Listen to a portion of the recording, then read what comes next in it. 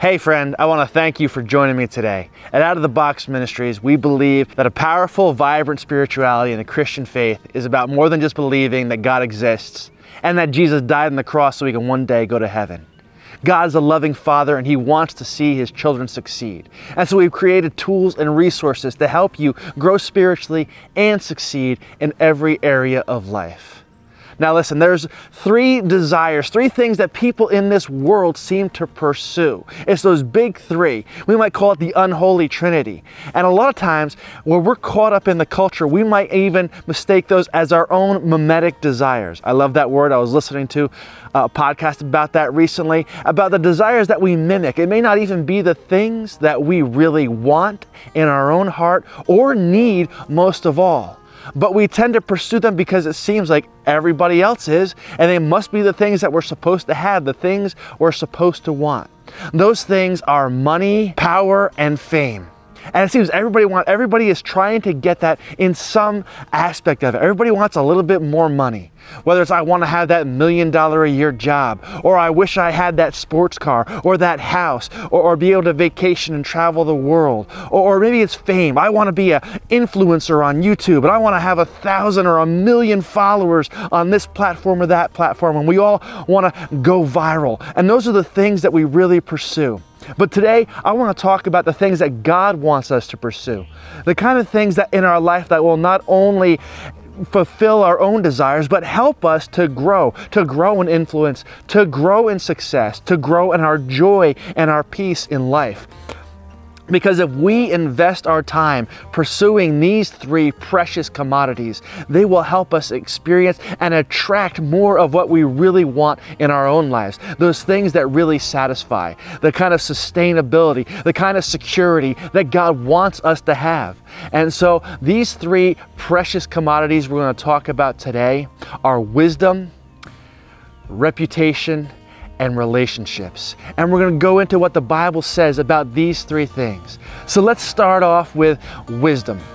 And it's understanding, again, the first thing that people pursue in this world, in the world's culture, is money. But it says in Proverbs 16:14 that wisdom is much better than gold, and insight more valuable than silver. And it's this idea that rather than trying to pursue money, rather than trying to get rich quick, rather than trying to win the lottery or get all those things that we want in this world, those objects and those temporal things, that we should be pursuing wisdom. I love what I talked about last week. It's that thing that God says, what God says to us in Deuteronomy 8:18. It's the Lord your God who gives you the ability to create wealth. You see, if you could chase money, it's fleeting. It'll just blow away from you. But if you have wisdom, you will not only be able to experience and create wealth, but be able to manage it and enjoy it.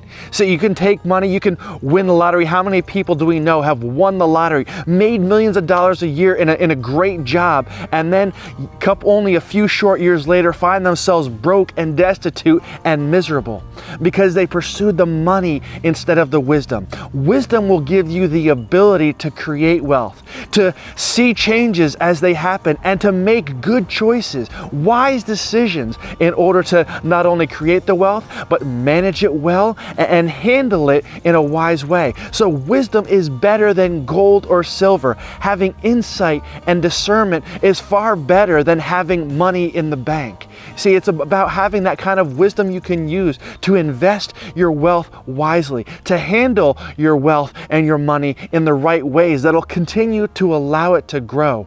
And so while the world may be chasing money, looking for that job or that career that's going to satisfy and make lots of money, and again, a lot of people, what do?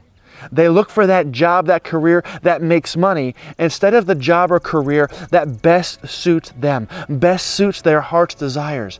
They say if you find the job that you love, you'll never work a day in your life, and you'll actually be able to enjoy the work of your hands. That's what God calls us to do.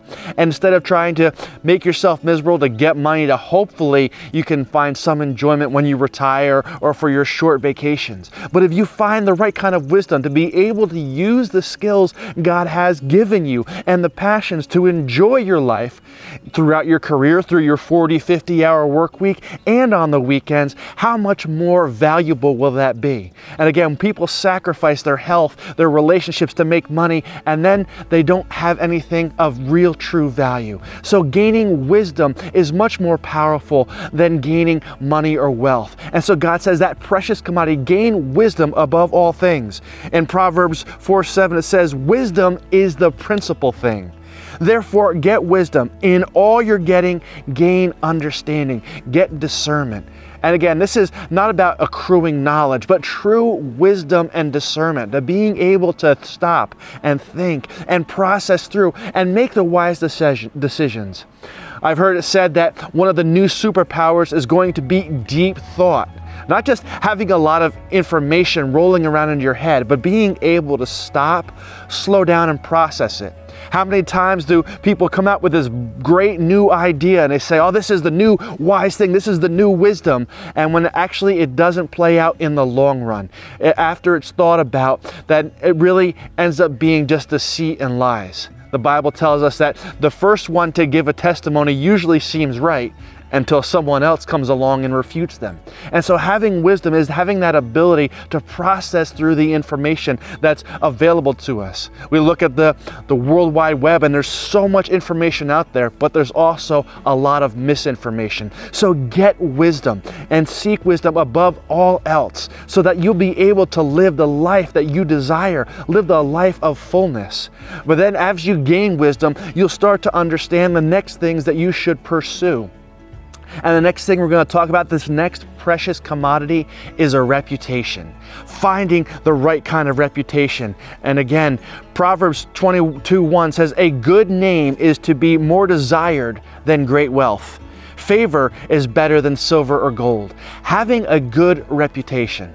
Now, in the world in which we live, everybody's all about image. And in fact, in the generation I grew up in, it's always about portraying a good image. Hide your ugly, hide your crazy, and show everybody your good side. What do we do when we go to church most of the time? We put on a smile and we act like everything is okay. I love what the Casting Crowns song calls it, that stained glass masquerade. But that's not the reputation I'm talking about. Getting a good reputation is being your true, authentic self and having other people affirm that and say, yes, that's valuable. We love in this culture that we're in today, authenticity. We really appreciate when someone just is being who they are, not trying to impress us with fancy things or fancy vernacular or words and saying the right things, but being true, being honest, being their true self. And we value that. A good reputation is about being able to be yourself in such a way that other people respect you for it. That other people, even if they don't agree with you, they say, you know what, I can respect you that you stand up for your convictions. I can respect the fact that you stand up for who you really are and you're not just trying to impress other people. And a lot of times we spend so much time trying to impress people when really people are going to be impressed when we just be the person that God created us to be. Having a good reputation is doing that, but it's also doing that with integrity, about treating others respectfully, about having integrity, about doing what we say we're going to do and being where we say we're going to be and just serving other people. What kind of reputation do you have? Do you have that kind of reputation where you are known to be trustworthy, known to be faithful, known to be someone people can rely on who will be there for them in their time of need? See, that's the kind of thing that we should pursue, because when we have the right reputation, when we focus on the reputation that we need to have, rather than the fame, rather than portraying the image of what we think people want to, that will eventually people will see through. But when we have the reputation in and of ourselves, of integrity, of authenticity, of being able to be of our own courage and conviction that people will look up to, that will kind of attract the people to us who will build us up, who will help us grow. Not people who will use us, not people who would just be there for the fun times, but people who really want to work with us and do life with us and minister with us and be there for us. When we learn to be there for other people, we'll find that people will be willing to be there for us when we need it. So make it your ambition to pursue the kind of favor and good reputation, authentic, that will bring the right kind of people into your life. Because if you're spending your time trying to impress people, you will end up attracting other fake people, the kind of people who won't be there, the kind of people that won't have authenticity, that won't have courage, that won't have boldness and conviction in their lives. And you just have fake people surrounding you. So if you really want to have that kind of community that you need to live and survive in, focus on pursuing a good reputation.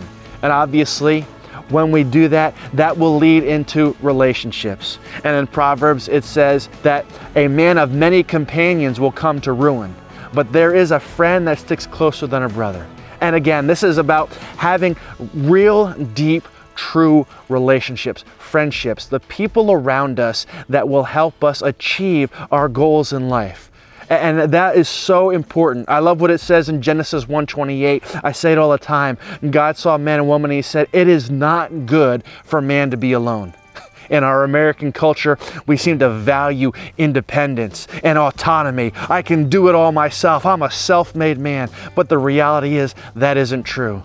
I like what Michael Hyatt of the Full Focus group says. He says, if you are pursuing a dream that doesn't require other people, your dream's not big enough.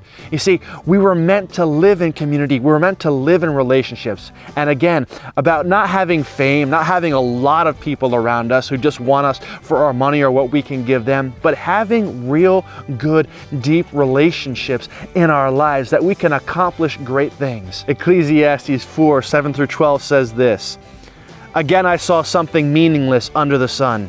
There was a man all alone. He had neither son nor brother. There was no end to his toil, yet his eyes were not content with his wealth. For who am I toiling, he asked, and why am I depriving myself of enjoyment? This too is meaningless, a miserable business." He goes on to say, two are better than one because they have a better return for their work. If either of them falls down, one can help the other up. But pity anyone who falls and has no one to help them up. Also, if two lie together, they can keep warm. But how can one keep warm alone? Though one may be overpowered, two can defend themselves. A cord of 3 strands is not easily broken. And he goes on and on about how there's a value in relationships, a value in partnerships, a value in cooperation between people, people that you can trust. And having those types of relationships in your life is more valuable than anything else. There's a parable Jesus told about a shrewd servant, and he got into a bind and he went and he helped other people. He offered forgiveness of debt to other people so that even after he lost his job, he had friends around him, friends that he could rely on, friends that would give him a place to stay and a job and opportunities. You see, sometimes in all of our self-made, independent, autonomous desires, we end up making mistakes. We fall and there's no one around to help us up. But when we make it our mission to make sure that we invest in good relationships, even when things fall apart, because they do it sometimes for all of us, we have the people around us to be that support, that network of support, so we can get back on their feet. I found that true in my own life. I've been so blessed to have people around me, even in my darkest and hardest times, lifting me up, being able to serve me and help me get back on my feet, praying for me, ministering to my needs. And it has been so valuable. And God wants you to experience that in your own life. So what we need to pursue, these 3 precious commodities, are wisdom, reputation, and relationship. And in all these things, it's really about serving others. Making it our life's ambition not to be so focused on what I want for myself, but again, focused on serving others, learning and growing in ways that I will be able to provide value to other people, that what I'm learning will be able to serve and help somebody else move forward, that I can have the reputation for being helpful, to being good at whatever it is I do, to add value to others' lives, and to build that kind of community. And all that God wants us to achieve and experience. Well, I want to thank you, friend, for joining me today. As always, I hope this message has encouraged, inspired, and equipped you to grow in your spirituality and succeed in every area of life. I encourage you and invite you to join me next week as we look into a topic of the 5 levels of faith. And until then, as always, remember, Jesus loves you, and so do I.